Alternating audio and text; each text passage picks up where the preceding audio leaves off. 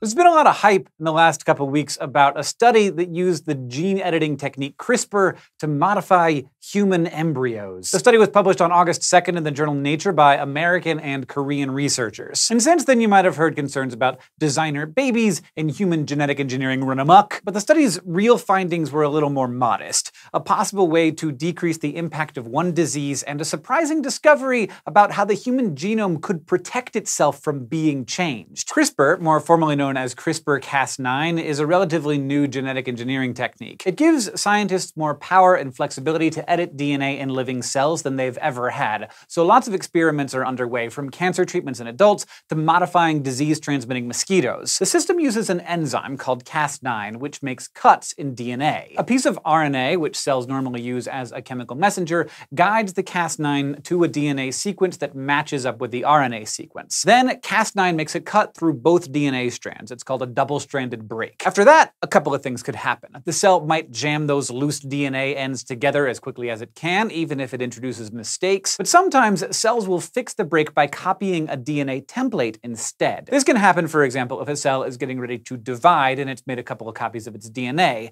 The cell can copy the copy to fix the original, and everything's good. With CRISPR, researchers can provide a specific DNA sequence for the cells to use as a template during these repairs. That way, they can introduce any changes they want, like adding a different version of the gene. In this study, the researchers were specifically looking at a gene called MYBPC3. It's involved in hypertrophic cardiomyopathy, a disease that makes the heart muscle thicker. And it can lead to sudden heart failure and death in young, otherwise healthy athletes when they push their hearts too hard while exercising. The disease can be managed with a variety of treatments, but there's no real cure. And if just one of a person's two copies of the gene has a mutation, they're affected by the disease and can pass it on to their children. These researchers wanted to use CRISPR-Cas9 to fix the gene in embryos to see if they could prevent it from being passed on from parent to child. For their experiment, they got sperm from a man with a mutant MYBPC3 gene and eggs from several healthy women with no mutant genes. They injected the sperm and the Cas9 protein with its guide RNA directly into the eggs,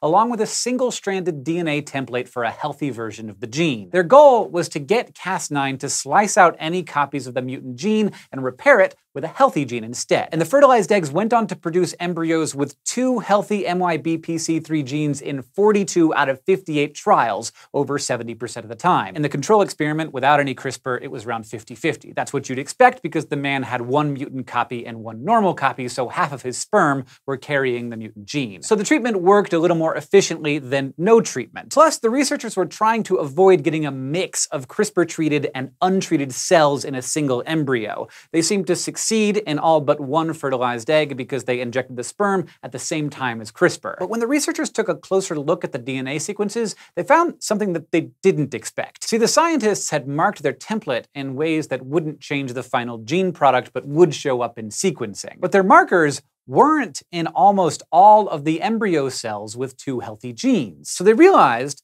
that when the fertilized egg cells fixed the double-stranded breaks made by Cas9, almost all the cells totally ignored the template that the researchers provided. Instead, the cells used the healthy gene from the egg cell as a template to fix its diseased counterpart from the sperm. That's a mechanism for DNA repair that the researchers didn't see coming, and it means a couple of big things. First, it suggests that there might be a way for our sperm and egg cells to resist changes in their DNA in a way that our other cells don't. The researchers think this kind of makes sense, since DNA in those cells is what lets us reproduce, so it's really important to keep it intact. Second, this newly discovered repair system could mean that embryos will reject new DNA we try to give them. So we could possibly use CRISPR to fix a problem like MYBPC3, where one parent's gene is bad and the other is fine. But if genes from both parents are broken, this mechanism might resist any attempts to introduce new DNA that's supposed to fix them. Other than this surprising finding, the scope of this research is more modest than you might think from all the clickbait. Sometimes a parent might know that they carry a dangerous gene like MYBPC3 or the mutant BRCA gene that often leads to breast cancer. So they might use in vitro fertilization with pre-implantation genetic diagnosis. Basically, that's when a doctor helps people create fertilized eggs, grows them into embryos, and then screens them for diseased genes, and then implants only the healthy egg into someone's uterus. The technique in this new study could help doctors grow healthy embryos more often and improve the efficiency of IVF. Having to create fewer embryos is easier on parents. The patchwork of laws in different countries countries will make it difficult for this new technique to get off the ground, though. The study using human embryos, for instance, was only legal in the US because it was privately funded. Genetically engineering embryos to grow up into human beings is still way off.